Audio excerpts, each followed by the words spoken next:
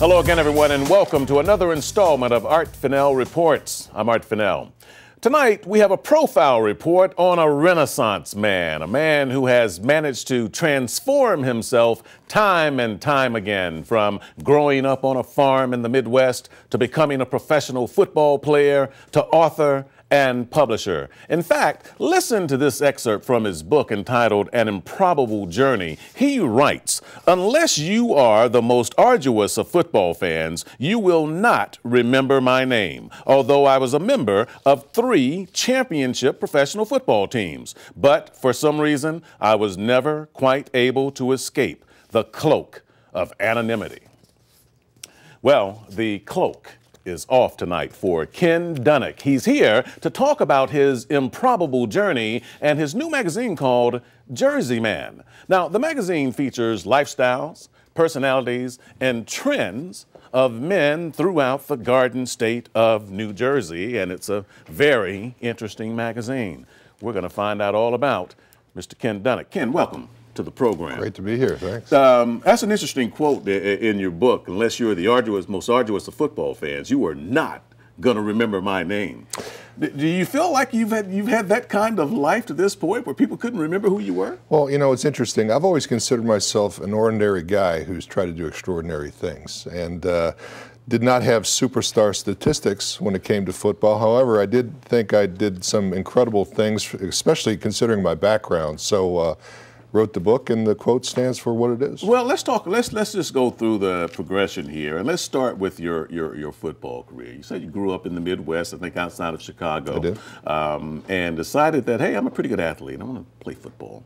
So you were a tight end. And at some point, you didn't play high school, though, did you? I did not play high school football. I was a high school basketball player. Actually, my high school coach, who was one of the great influences on my life, convinced me, because I was so good at basketball, not to play football. Really? So I did not play football in high school and had a pretty successful basketball career, albeit it was in a small farm community where we didn't get a lot of attention from college scouts. So I wrote 200 letters in between my junior and senior year trying to get recognized. I had a great senior year and actually wound up getting a scholarship for basketball. Well, you got a scholarship for basketball, but you went on to play professional football, right. And you talk about how that came to be. And folks, look at his face here now. This was a member of the championship Philadelphia Eagles football team in 1980. You know, they were the NFC champions, and there he is, number 86, the tight end right there, breaking through the line.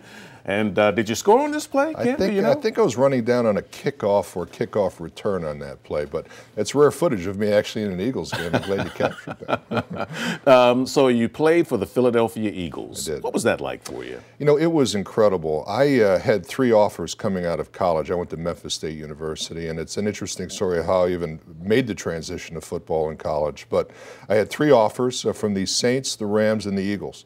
And this is the honest-to-God truth. I actually chose the Eagles because I thought it would look better to be cut from the best team at that time, which was the Eagles. But, you know, as fate would have it... This is Dick Vermeil? This is Dick Vermeil, and as fate would have it, you know, a lot of times life is fickle, and it's a question of being in the right place at the right time. And I went to camp, and Keith Krefley and John Spagnola were the first 2 tight ends, and they both got hurt in training camp. So I got to start a couple preseason games, and I played pretty well, enough for Dick Vermeil to say, hey, we want to keep this guy around, take a look at him. All right, so it worked out for you. You were a member of the team. It was a good team. As you say, you might as well be cut by the best team. Huh? We really were the best team in the league. We had beaten the Oakland Raiders a few weeks prior to that. The Raiders eventually beat us in the Super Bowl, but I'm convinced that the 1980 Philadelphia Eagles were the best team in football. Ron Jaworski would agree with you, a mutual friend of ours here.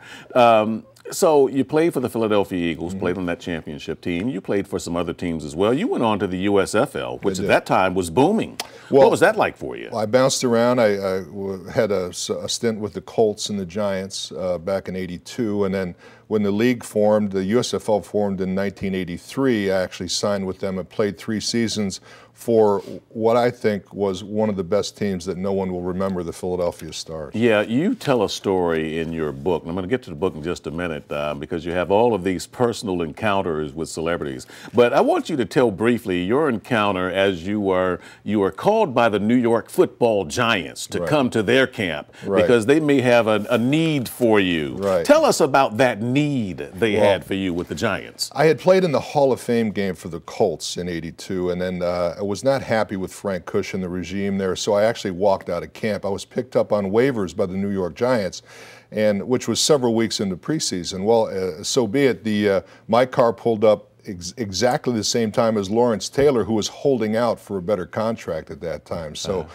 Ray Perkins whistled us into the field, and we did the nutcracker drill one-on-one with no running back, and it dawned on me very early in my Giants career that I was Lawrence Taylor's punishment for showing up late to camp. But hang on, Lawrence Taylor was holding out. He was angry with the Giants. They weren't too happy with him. So he had something to prove, and you were basically his tackling dummy. Pretty much. To work out his anger. Pretty much, yeah. Early on in that drill, I realized what was going on, and we kind of winked at each other, and we took it a little bit easy the last 15 minutes. Yeah, what kind of car were you driving back then? I was driving an old Chrysler Cordoba, I think. And with the Corinthian leather? With the Corinthian leather. I don't know what he was driving, but it was a lot nicer than a Cordoba. So you bounced around from a few teams, and then you decided finally that you'd had enough and got out of the game. Yeah, in 1985, the USFL played their last game. In 1986, they sued the NFL and actually won an antitrust case against the league, but were only awarded $3 in damages. So they had actually paid me to not join the NFL in '86 in case the league came back. And in 1987, when the league finally folded, the NFL minimum in 1987 was $65,000. I was making far more than that with the Stars, and I was offered a contract for league minimum. I just didn't want to go back to that pay range. I had just turned 30. I was relatively healthy, and for me, it was just a good time. Well, the guys today spend that amount of money on lunch. That's tip money now. But there were some good players in the USFL. Herschel Walker played there. Warren Moon. I mean, gosh, the list goes on. And Doug Flutie. There's way too many to name. But then there was this other guy that was pretty good too. We have a clip of some video here. Let's play this video, and let's see if we recognize this guy. There we go. He drops back to pass. There goes the pass, and it is caught for a touchdown in the end zone by Ken Dunek. Again, more rare footage. I'll tell you, that was in an exhibition game after the 1984 season in London. By the way, we had just won the USFL championship in '84. The following week, they had arranged to play this exhibition game. Now, you can imagine playing 2 or 3 exhibition games, an 18-game regular season, 3 playoff games, and then going to play an exhibition game. It was crazy, but it was a great experience for us to get to experience London, and of course, the Stars were a special group, and we enjoyed being around each other. I liked your swagger after you caught it. It was like, no big deal. That's false bravado. That's the definition of false bravado. Let's talk about post-football. As you say, the NFL, the USFL had its heyday, then moved out, and by that time, you know, you were getting towards the end of your playing career. You knew that you needed to segue into your next thing. You bounced around for a while, didn't you? I did. You know, the transition from pro football, where everyone wants you're very popular, into business is difficult, especially back then because we didn't make a whole heck of a lot of money during our playing days. The guys now make so much money if they're smart, they never have to work again. So, you know, I went into a sales position with a local paper company, and now you go from really people wanting to talk with you to knocking on doors and having trouble getting an audience with your potential customers. So it can be a tough transition. What I did was I used my competitive spirit that I used in sports all those years and just kind of transitioned it to making now my game was going to be the competitiveness of sales, and I was able to make that transition. Well, and obviously you did it well, and another transition you made is that you're an author. This is your book we have here. We have it in post-production, An Improbable Journey, Kenneth R. Dunek. And in this book, you give little episodes in your life where you have close encounters with celebrities. As you say, you were the no-name, but these were big name stars. What did you hope to accomplish by writing this? It's a good read, by the way. I appreciate that. You know, as I talk about in the book, I consider myself kind of a modern-day Forrest Gump. I mean, I had all these interactions with all these incredibly popular and interesting people, but in 2008, my wife was critically injured in a car accident, and I found it cathartic to write. And I'd done some public speaking. I had talked about all these interesting people I met. People recommended that I write a book. So for me, during that time when she was in the hospital, it was cathartic for me just to sit at the computer and write. And put together a manuscript, and it was picked up by a publisher. And it's just a bunch of short stories about the people I've had the pleasure of meeting: Michael Jordan, Mike Tyson, Don Rickles, all sorts of different characters. Let's talk about Michael Jordan just for a second, because you were friends with Doug Collins. You guys used to play hoops together when he was still in his playing days, back in the Eagles training camp. Yeah, and so post that, he's now coaching the Chicago Bulls. Right. And you say, hey, there's my old buddy Doug, and he's got a star player on the team named Michael Jordan. Well, but at the end of the conversation, something's not quite right. Tell us what happened. Didn't go very well. Well, I'm from Chicago, and of course, Michael Jordan was an icon of mine. I worked for Roosevelt Paper Company back then, who was owned by Irv Kozloff, who used to own the 76ers, who subsequently sold the team to Fitz Dixon, but he had the 4 seats on the visiting bench. So Doug recognized me, called me over. We were talking with our Kaz and I, with our wives and with Doug, and he said, "Would you like to meet Michael Jordan?" I said, "Well, of course." So Doug was a bit of a prankster back then, so he calls Michael over, and of course I'm very honored to shake his hand. And in the middle of the handshake, Doug goes, "Ken, I'd like you to meet Michael, I'd like you to meet a friend of mine, Ken Dunek. And by the way, he says he can kick your ass." Yeah, yeah. And Michael Jordan was in pregame mode, and he didn't appreciate that. And he says, "Tell Ken he can't kick my ass in anything," and turns and walks away. And I was standing there meeting. And he didn't look happy about it. No, he wasn't happy. He had his game face on. I don't blame him. So I said to Doug, "Why'd you say that?" And he said, "Yeah, he didn't like that too much, did he?" So meeting my childhood idol didn't turn out the way I Yeah, well, again, all those anecdotes are in here, and some of them are quite funny, if I say so myself. Your close encounters with Johnny Unitas and Don Rickles, as you mentioned, who you write in the book, and you're a big guy. Don Rickles is not a big guy, right, but that he was trying to hit on your wife right in front of you. A little bit, yeah. We were in the dressing room after his show, and he had, I think, 1 scotch or 2 too many at that point, and he was commenting about my wife, how she looked like Beverly Sassoon at the time, and Don got to the point where I had to usher my wife out of the room and cut it short. Before I have to cut this, what was this town, the hockey puck? Yeah. That was Don Rickles, right? Yeah. Shoot him like a hockey puck. So you wrote the book.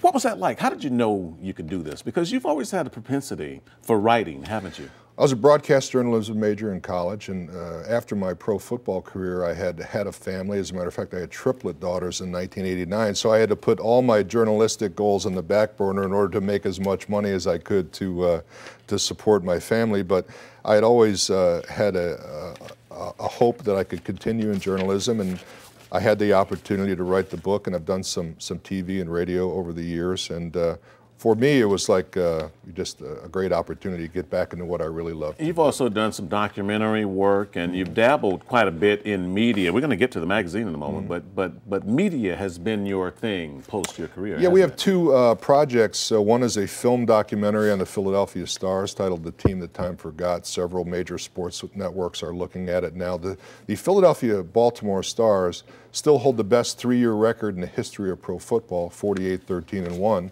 Still hold the record for the most wins in a single season of 19. And again, as you mentioned before, we didn't do it against the Little Sisters of the Poor. We did it against Reggie White and Steve Young and Herschel Walker and some of the best players that ever played the game. So it was a special team. It was too good to be forgotten. So I've spent the last 30 years preaching, and we finally have this project off the ground and hope to have a major announcement. Well, again, folks, look at his face. He was on 3 championship teams, and he says, nobody knows who I am. But this is Mr. Ken Dunek. When we come back, we're going to talk about this, because this is your new project, the JerseyMan Magazine. We're going to find out what that's all about and what your thinking was going into that. And hey, there's a guy we know, Mob Scene with George Anastasia. We're talking with Ken Dunek. This is Art Fennell Reports on the Comcast Network. We'll be right back.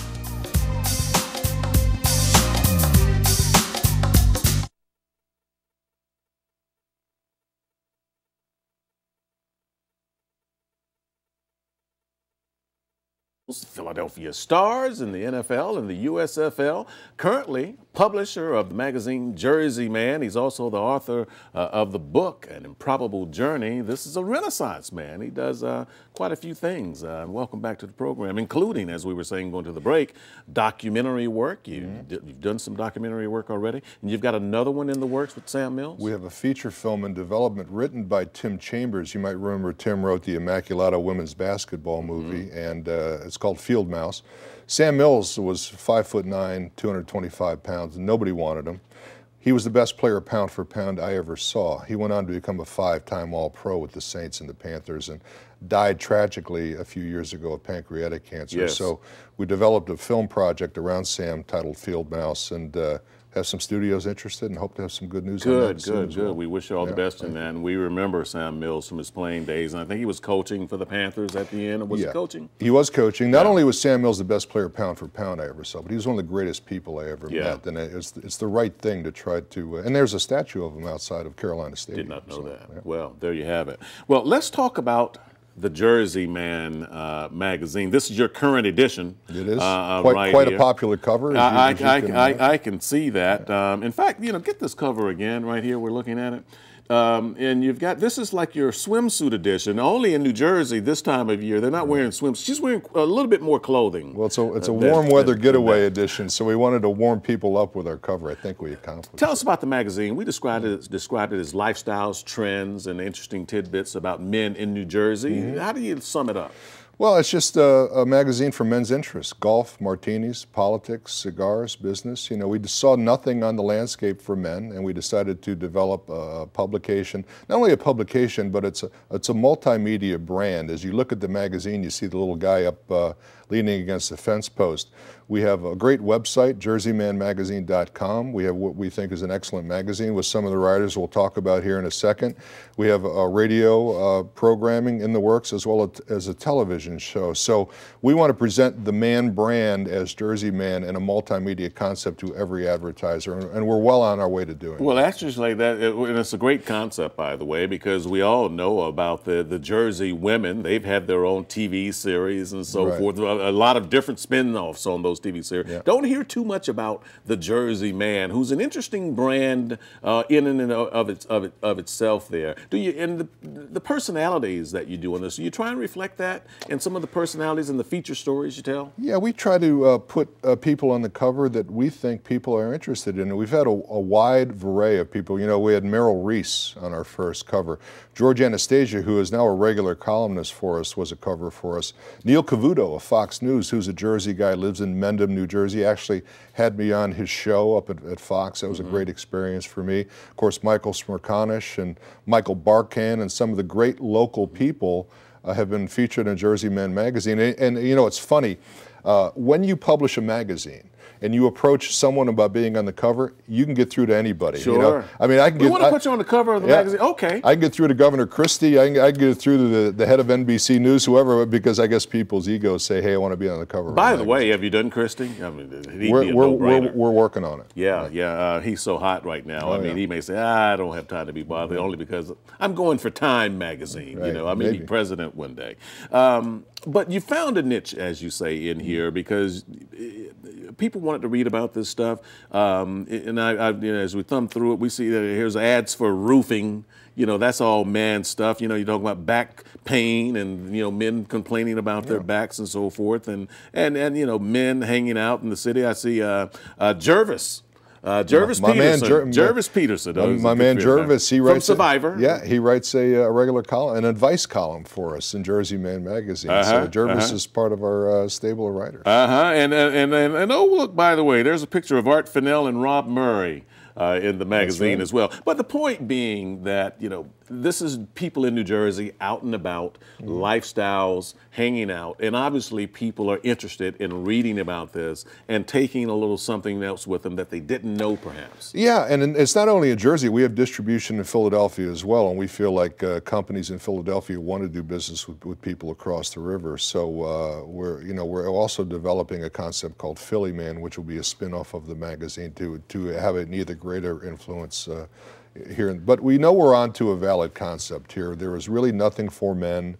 And we have an affluent demographic of males 35 and up with high incomes, which is attractive to advertisers. So, and again, if you want to talk about our writers, one of the most flattering things to me as a publisher is having guys like Sam Carchidi, who's the Flyers beat writer, who's a regular columnist in JerseyMan Magazine. Stan Hochman, maybe the preeminent sports reporter of all time in Philly, writes.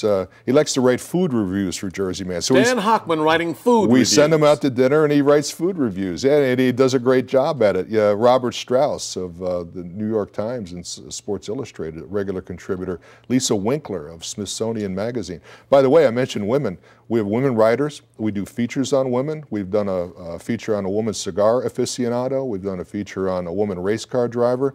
I get more emails from women about JerseyMan than I do from men. Maybe it's because they're more thoughtful and they take the time to write, but they do seem to like the magazine. Well, isn't that interesting, though? Because when you think about it, it kind of makes sense that if you've got a magazine featuring prominent men in New Jersey and all the things they're doing and so forth, that would attract interest from women, prominent women and otherwise who may have something to offer or whatever in terms of for the magazine or just an interest and appeal for them. Well, there's women love sports as well. That's what we found, and there's a lot of women Eagle fans out there, and I do a fair amount of venting my frustration with writing some stories on the Eagles, and they respond to that. And they dining. I mean, women love wine. We have a wine column by Bob Kennedy, who does a great wine column for us. And I know my partners Joe LaGrossa and Alex Kazmark. This would not have been possible without the support of my partner, so I wanted to recognize But by the way, and two things here, and I want to get to that, but you're a regular contributor to your own writer. You're the publisher, and so it makes sense that your voice be in here. No, I write in every issue. I usually write the cover story. If not, I do a publisher's column and at least one or two stories in the magazine. Let's get back to what you just said about your supporters who've helped you along the way. Embarking on a journey like this is a far cry from driving that Chrysler Cordoba with the Corinthian leather when you were bouncing around from team to team and then trying to knock on doors to be a salesman and so forth. But you were able to transition through forming partnerships, business relationships and so forth. Speak to me about your life and how all of that came about. Well, the same gut instinct that told me to try to play professional football without having played high school, I followed that same gut feeling here with the magazine. I saw nothing for men. I found some people who were interested in it. Now, we were advised against it because, there's a perception that print is dying. Now, hard news may be dying, hard newspapers may be dying, but there's still a future for feature magazines. The only place that you can get JerseyMan content is in JerseyMan Magazine or on the JerseyMan website, and people want the content. So we followed our gut, and we're 2 years running. We're attracting major advertisers. Some of the biggest companies in the city and in Jersey are now with JerseyMan Magazine. They like what we're doing, and we hope to go forward in many media streams as we talked about. Well, you know that it's working for you because you've been able to sustain it. And then again, I think it goes back into what you said earlier. The people you've surrounded yourself and attached to the product. You mentioned some of the writers that you have. These are major personalities and major writers that bring something to the table. They're not just some, by the way, run-of-the-mill people who have a pen and they can give you a voice. But that's important, isn't it? Well, of course. I mean, George Anastasia is probably the preeminent mob author in the country, and he does a regular column for us. And and we have several young writers that do a great job for us too. And I really like the fact that we're able to help some of these young people get into the business. I have an associate, Chris Sanchez, that works with us, is doing a phenomenal job. So young and old alike are jumping on the JerseyMan. Let's show the video of the magazine again for people who may not be familiar with it. I just want them to lock this in their heads. JerseyMan, prominently featured, and there with women on the label there. It's on places where people can find it. Find it at most Barnes & Nobles. You can also get a subscription for only $15 at JerseyManMagazine.com, or you can send me an email, Ken at JerseyManMagazine.com. We'll take care of it. Ken at JerseyMan.magazine. JerseyManMagazine.com, and also the website JerseyManMagazine.com. So people can go there, check it out. And again, this is the current edition. They're the swimsuit edition with the lady with all the clothes on, but which, by the this way, is the getaway. Was a coincidence. We knew nothing about the Sports Illustrated cover, and it came out at about the same time. So maybe they copied from us. So. Yeah, who knows? Who knows? Well, it's a good publication, and it's a tribute to your work and your tenacity and all this. Ken Dunek, we want to thank you. Good luck to you and continued success in what you're doing. As you say, you found your place in the marketplace, and we're all enjoying that. I appreciate it. So we thank you. Great to be with you. All right. Thank you for being there as well. I'm Art Fennell. See you again next time on The Report.